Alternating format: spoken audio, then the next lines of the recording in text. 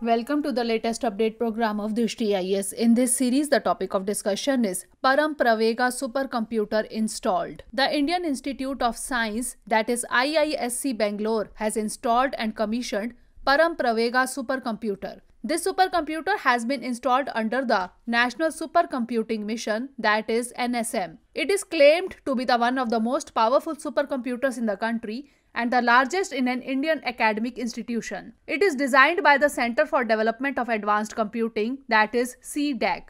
Now, information about Param Pravega. It has a capacity of 3.3 petaflops.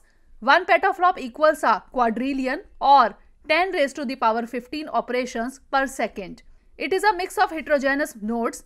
It has an Intel Xeon Cascade Lake processors for the CPU nodes, NVIDIA Tesla V100 cards on the GPU nodes, and the hardware consists of an ATOS Bull Sequana XH2000 series system. Now, information about NSM, that is National Supercomputing Mission. It was announced in 2015. It is steered jointly by the Department of Science and Technology, that is DST, and the MeitY, that is Ministry of Electronics and Information Technology. The mission envisages empowering our national academic and R&D institutions spread over the country by installing a vast supercomputing grid. The mission has supported the deployment of 10 supercomputer systems so far.